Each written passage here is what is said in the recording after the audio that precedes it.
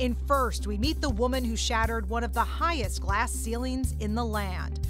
President Ronald Reagan made history when he announced her nomination on July 7, 1981.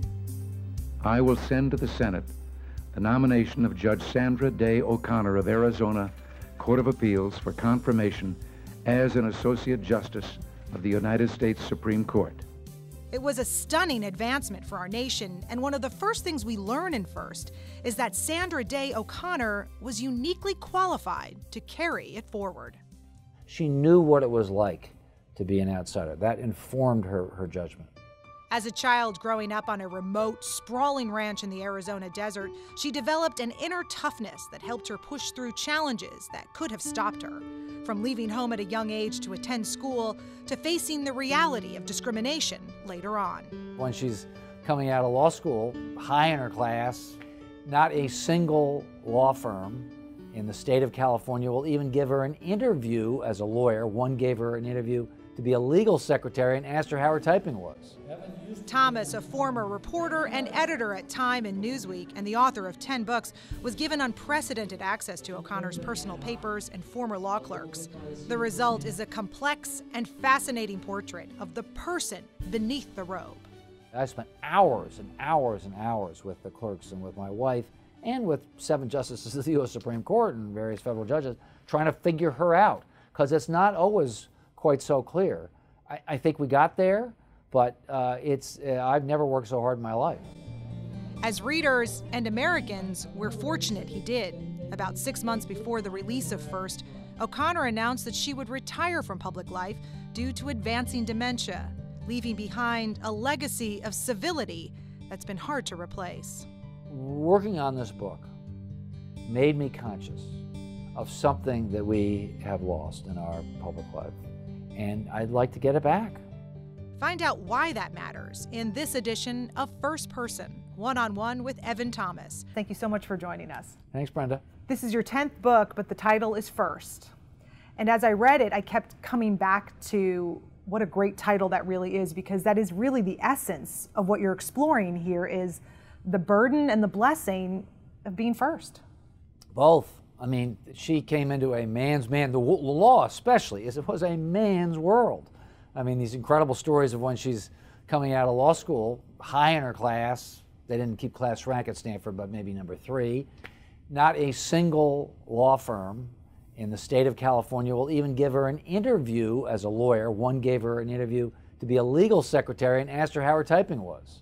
That's, you know, it was just a dark age compared to today. Not that we don't have ways to go today, but compared to today, it was just the dark ages. So she was not only the first Supreme Court justice, female Supreme, but first majority leader of a state senate in Arizona, of any state, but she was in Arizona.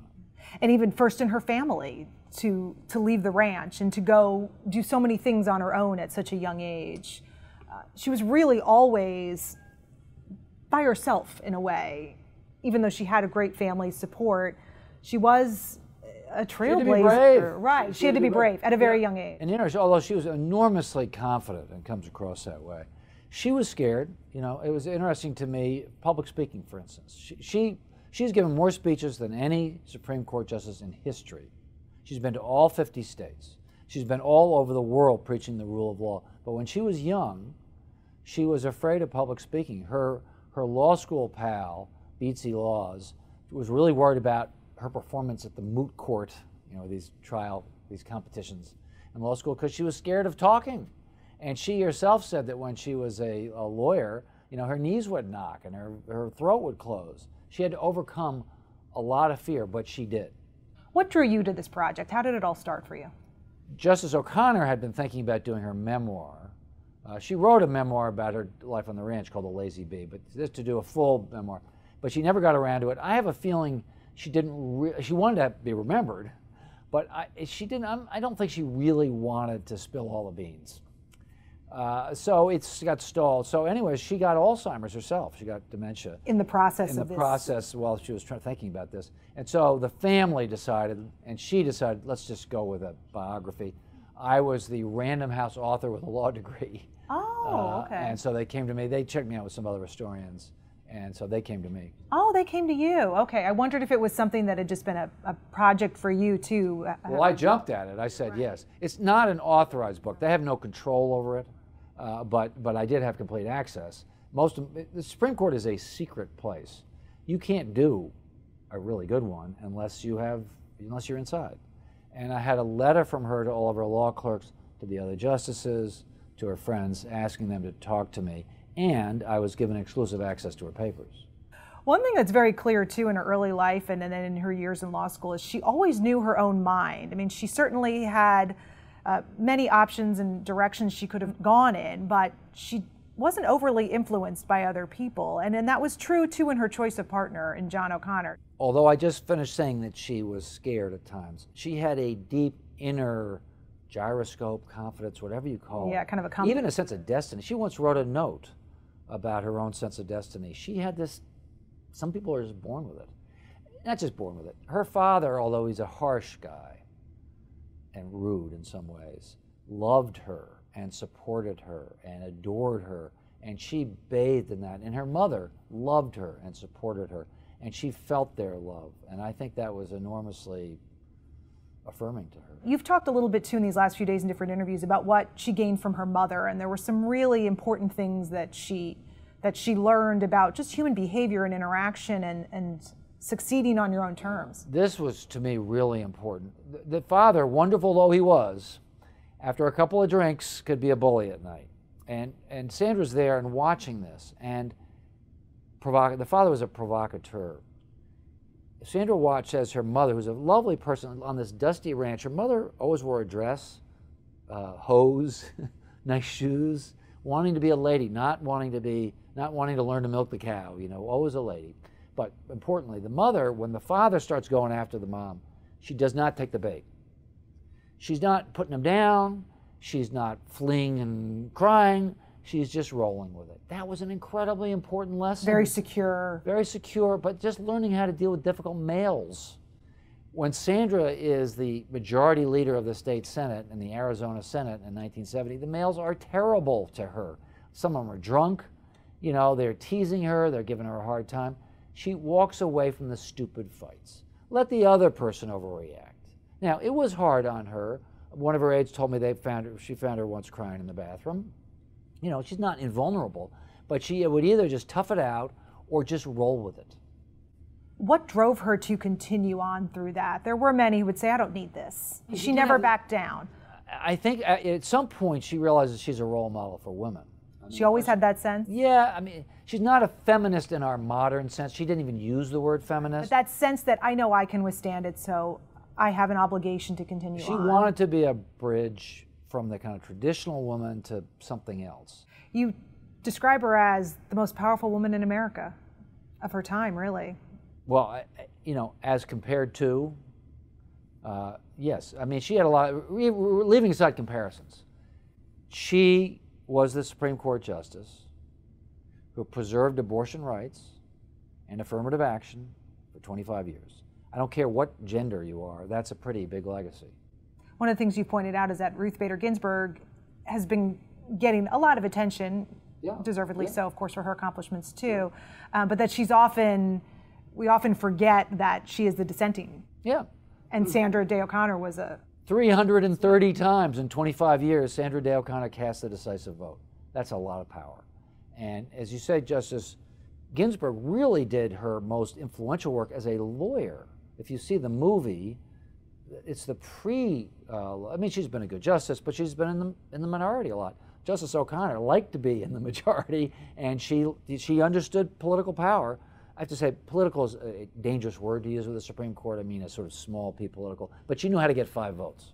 Looking back on even the beginning of her law career, was being a judge something that was always an aspiration of hers, or was it something that she came to more out of the way things went, but yet found a real, true affinity for it and a very deep? Yeah, that's a really good question that I don't actually know the answer to. She decides to become a judge when she's in the state legislature. And part of it is just wanting to get out of the state legislature. Did she have some deep yearning from way back to be a judge? I don't think so. I have asked this question. I really couldn't ask it meaningfully of her because she had dementia by the time I really started talking to her about this. I have asked this question of her sons. Their version is that she wanted to be a good lawyer, but the judge part came later. But who knows? You know, she may have was a little. Who knows what she? Who knows what we imagine when we're children? We have dreams. You go back a lot to her love of that course she took in Western civilization, and how it colored and influenced her intellect as a judge and her decision making as a judge. It was very important to her to be fair. I think what you're driving at is she was very non-ideological. Right. She was very pragmatic and very balanced, and she didn't really like elaborate jurisprudential theories. She jokingly said to me, she didn't have an agenda beyond. No, she did not. I mean, she really wanted to play it straight. Now, this is a difficult subject because even judges who say they are playing it straight are influenced by there's a whole school of legal realism which suggests that all judges are influenced by the hamburger they ate for lunch. I mean, there's no such thing as a truly neutral judge. So, and I think there's some truth to that. But she made a super effort to be neutral, to call them as she saw them, listen to the facts, be practical, look at the practical consequences, as opposed to having a certain ideology that drove all her decisions. When you get to that moment where, or that part in the biography where you talk about she's on the list, they're coming down to interview her, the wheels are starting to roll, and it's funny because as a reader, I found myself thinking too, well, like, do you even want this? Like, what, if you're a mother with kids, you think, do you even want to take this on? And it struck me as no one would ever have said that about a male judge. It would be, of course, who turns that down? Yeah, well, her husband understood that because there was a moment when she said, and he said, naturally. And he said, no, no, no. Yeah, it was interesting to me the first time in history that had to be a question of, do you want this? Because there's not a male judge out there who would question she had that. A pretty good life and was a mom with 3 sons and was a big power in the state. And why do this in terms of lifestyle for sure, and also knowing that it would stress her marriage. Right, and that it would dramatically change everything. Right. Well, she said this changes everything, and of course it did. And yet, even though it's not necessarily all in her words and as you're sort of taking us through the play-by-play of that, you do get this sense of, but she realized, I'm in the position to do this and I have to, because it's bigger than me. She sort of couldn't believe it. I mean, one thing that was interesting was I have her husband's diary, and so when the Justice Department lawyers came down to interview her, it was clear to him that she had the job. And he's in the diary, you got the job. And she agrees. But a couple of days later, after she's actually met with the president, President Reagan, she sort of can't believe it. It's just like, this can't be real. You talk a lot about, too, of the adjustment to the culture of the Supreme Court, and that it is this very different animal than any other branch of government. I'll say. I mean, I've covered Congress and I've covered presidents. I was a Washington bureau chief at Newsweek for 10 years, so I've been there. But this is a whole different world. Justices can talk to nobody. They don't even talk to each other. They talk by memo at each other, and it's very cerebral. Now, that's not to say it isn't political, but it's very cerebral. And if you just read the memos they exchange, they're highly technical, and it's an incredible level of intellectual rigor. Now, some of their decisions, the experts would say, are perhaps less than rigorous, but compared to Congress or the White House, it's a different branch of government. And the level of responsibility and weight that they feel, I'm sure. They do. I mean, one thing I learned is that she was good on this. The Supreme Court, we think of the Supreme Court as the last word. It's actually not. It's her view of it was that it's part of this conversation with the other branches of government. She had no hesitation to send a case back for more facts or to take a second look. She understood, and maybe from that Western Civ course, but she really understood the 3 branches of government and how they need to talk to each other, and they need to be checks on each other. And it's a mistake if any one of them gets too powerful. You've mentioned, too, that she was very pragmatic about this has to be able to live in the real world. This has to apply to how our country is today and what's needed, and that she approached things from that viewpoint of... I mean, people get grumpy about the Supreme Court, they're not supposed to look at the polls. I don't think she looked at the polls, but she could tell you, for instance, that a third of the country is completely against abortion under any circumstances, a third of the country is for abortion under any circumstances, and a third is somewhere in between. I'm sure she didn't have to read a Gallup poll to know that. Did that influence her? Yes. Coming from that background of, I hate to use the word outlier, but of not being where we see so many justices come from now, from this pipeline of certain schools and backgrounds, et cetera. I mean, she was, again, I'm not fond of the word outlier, but in that way, how much did that inform her viewpoint and how she regarded cases? And two ways. One, being a woman also is an outsider. I mean, for instance, in freedom of religion. In the 60s, the Supreme Court basically said to religion, get out of the public place. In the 70s and 80s, the conservatives were trying to bring it back a little bit, prayer in schools, or a moment of silence. And they expected her to come on board for that. She didn't, because her test was, does it make you feel like an outsider? If there's a cross in front of the courthouse or a creche scene, the issue for her is, does it make the average person feel like an outsider? She knew what it was like to be an outsider. That informed her judgment. In the beginning, you can see her struggling to get a hold of this way things work there and the culture. At what point did she start to sort of hit her stride and really somewhat revel in just the enjoying of what she was doing, or Well, it was hard at first. I mean, she goes to her first conference. They have this nice tradition in the court of the justices all shaking hands. Justice Byron White, Whizzer White, who had been an all-pro halfback, crushes her hand. She goes into her first conference with tears, as she put it, squirting out of her eyes. And she knows that she's behind the intellectual 8-ball with these guys because she just doesn't know as much. But she was a fast study. And within a couple of weeks, Justice Powell is writing his family, she's brilliant. So I think fairly quickly she got it. She told her husband after a year, she felt, I'm okay.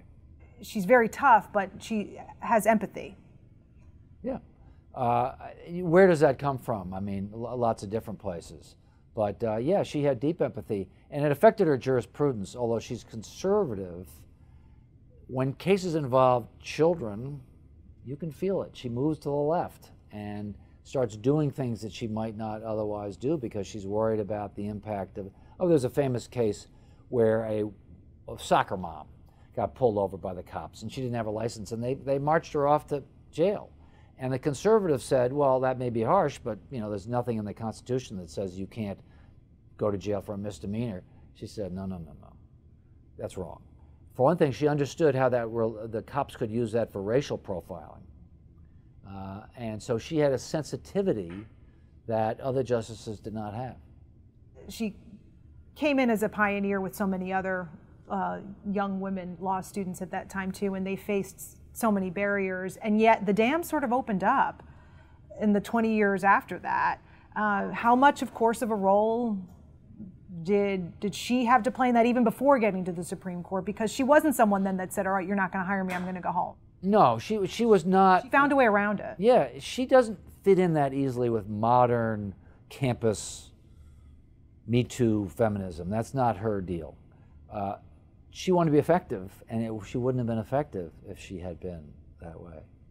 That's not to say she wasn't fierce and tough and brave and effective. I mean, one example is the ERA, the Equal Rights Amendment.